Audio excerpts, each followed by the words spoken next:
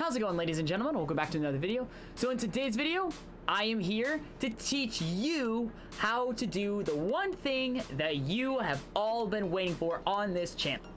Now, in case you guys are not aware, a little while ago, I actually had a series where I talked about and I went in depth on how to defeat every single dungeon in Dungeon Quest. I only made it to Pirate Island, and I think you guys are awaiting the King's Castle episode. However, I do want to take a bit of a detour and actually cover the most recent dungeon in Dungeon Quest.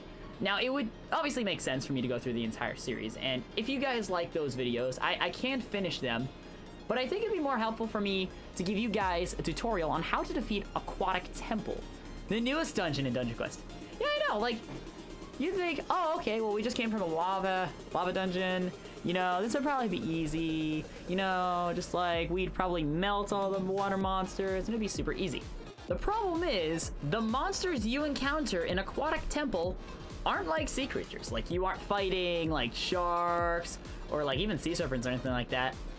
No, this is based off of the Disney Atlantis movies. You'll see it eventually later in this video. But before we get into this video, if you guys like this video, make sure to drop a like on it, comment what your favorite part of the video was, and subscribe if this video is helpful. And make sure to subscribe with the notifications turned on, because I will be posting more content similar to this and also other content. And I also want to tell you guys about the fact that I stream over on Twitch weekly. I've been playing a lot of Valorant over there, but actually, as of this video, I actually recently just got done with a Dungeon Quest stream where I actually was farming not only Aquatic Temple, but I was also farming some Volcanic Chambers Nightmare Hardcore, because I kind of want to get my hands a hold of another Enhanced Inner Rage or Enhanced Inner Focus. It didn't happen, of course, but it still nonetheless was a good thought, and lots of people also did join and chill with me. And if you guys want to do the same, you guys are welcome to. Just make sure to follow the link in the description, get followed, get notified about when I stream next, and I hope to see you guys there in a future video, or even in a future stream, or even in-game. Alright, so I said that this was based off of the Disney Atlantis movies. If you've never seen them, I think I can... Nah, you know, I'd probably be best if I did not pull a picture up on screen now, but however, you'll see what the dungeon looks like here momentarily. However, in this dungeon, there are 6 kinds of enemies. If y'all thought that Volcanic Chambers was hard, wait till you complete this dungeon. This dungeon, I will admit, when I first got onto it, was actually pretty tough to dodge and all that stuff. Who am I kidding? No, I'm the dodge king at Aquatic Temple. This dungeon's easy. But in all seriousness, though, it is actually pretty tricky if you don't know what you're doing. What you're gonna want to do is, for this dungeon, I would recommend having about 10 players, especially if you're just getting into this dungeon. Of course, naturally, if you're like me and you have Triton armor and a legendary, it's not gonna be that hard. You probably can actually skip on the tank, but I would recommend you have 10 players. 7 DPS, 2 healers, and 1 tank. When you first get into this dungeon, you are going to want to prioritize dodging and staying alive more than anything else. This goes for every single dungeon. All right, that is all the pre-dungeon information that I can give you. Maybe a couple of minor things like Purple Lava King's Warrior Mage Guardian Armor would be very helpful, but you can actually do it with green or blue, or even probably even gray if you're skilled enough. But I would definitely recommend you at least have either Inner Rage, Inner Focus, or Enhanced Inner Rage and Enhanced Inner Focus. You don't necessarily need the enhanced versions, but they do actually help out a little bit. That 10% actually does more than what you think it does. Plus, it's a speed boost, which you are going to need in this dungeon. So, ladies and gentlemen, without further ado, let's go ahead and hop right on into the dungeon, and let's learn together how to defeat the hardest dungeon in the game, Aquatic Temple. Alright, here we are in the dungeon Aquatic Temple. Get a good look around at this dungeon, and you will know what I mean by Disney's Atlantis movies. Like, look at this! How cool is this, bro? It's so freaking cool, dude. Like, legit. It reminds me of the, not only the Disney Atlantis movies, but it also reminds me of the Atlantis levels and areas from the Assassin's Creed Odyssey game, and it's honestly super cool. Okay, so when you first start off, I would recommend having the tanks go out front, aggro the enemies, and just stay behind them at all times. Just remember, the enemies, you can see up ahead, there's a couple of spirits there and a couple of pylons. Those guys you're gonna watch out for because they are very, very dangerous, and they will mill your health down like crazy. So we have 1 healer and 3 DPS on us, so this is gonna be pretty fun. I'm just gonna say starting real quick. And yes, so I would recommend having the DPS and the healers all behind the tank while as you push in. We're probably not gonna do this, although technically we don't have a tank per se. We only have a couple of DPS and a healer, and honestly, that's all you really need. So we're not gonna play on hardcore for this time because frankly, I might die a couple of times, even though I actually, believe it or not, rarely die on this dungeon. This is very different from when I played Volcanic back a while ago. In fact, on Volcanic, I died all the time. But as you can see, the first boss is like right after like the first 3 groups of enemies. So this guy is known as the Temple Core Generator. What you are going to want to do and what all attacks this guy has is he has, you probably just saw them right there, he has the orbs attack, he has the wall square, the floor square attack, and then he has the swing attack, I guess we call it. The orb attack and the swing attack are all basically purely RNG based on where they're going to spawn. So honestly, the only way to really dodge them is to just have an open mind on where they're going to spawn. The floor square attack really is not that big of a deal. It's all about really positioning on where you're gonna be going. But after you beat that, get ready to fight a lot of mobs because the second boss is towards the end and is actually like right before the 3rd boss. So it's basically gonna be 1 boss right at the beginning of the dungeon, a massive group of enemies, and then just a bunch of bosses towards the end. So, as for the tanks, a little bit of strategy for the tanks. If you're watching this and you are the tank in a group, I would highly advise that you actually have the tank not only in the front, but also only truly worry about the guardians and the spirits, because you are not going to be tanking and aggroing the pylons. Those guys really cannot be aggroed at all. However, you can, however, aggro the spirits and the guardians right here. So this is what I mean by that the guardians and the spirits are actually a threat. You can look at the attack and you can see how it's kind of a wave attack almost for the spirits. And honestly, these guys are pretty easy to dodge if you know where you're positioned.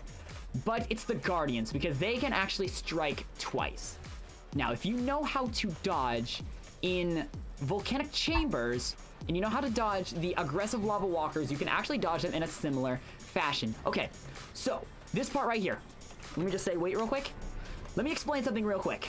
So this boss right here, you need to be extremely careful. In fact, if you have a group, I would recommend telling them to, I would actually recommend having a blacklist feature on this boss specifically, because this guy has an insta-kill attack, okay? And the thing is, if you don't group up your group, which is what I recommend you do, you group up your group right about here, and you wait for them to all get together. Once you all get together, you then push in as a team. Once you do that, you just get close. Obviously, the insta-kill attack isn't right off the bat. It's actually the 3rd attack, the 3rd cycle attack. So, you're gonna push in, and just look at the patterns. Okay, they're coming in. It's a sunburst attack, and then a area attack, but this is the insta-kill attack that you seriously need to watch out for right here. If you look, he actually hits the ground, and this will actually cycle 3 times. If you actually pay attention to how this works, I'm probably gonna die here.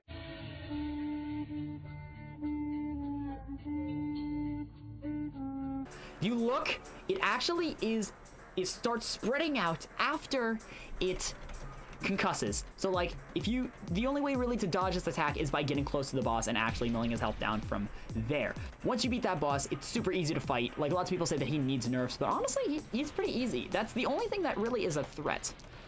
He also has a 2nd attack that is kind of similar to the Deity of the Volcanoes rock attack, except the thing is that one you just need to do some simple eyeballing and you will be able to dodge the attacks just super easy. It's a grid attack that is actually pretty easy to dodge. So once you beat the 2nd boss, you're then going to be on this corridor here. This set of steps right here is your final ascent to the final boss.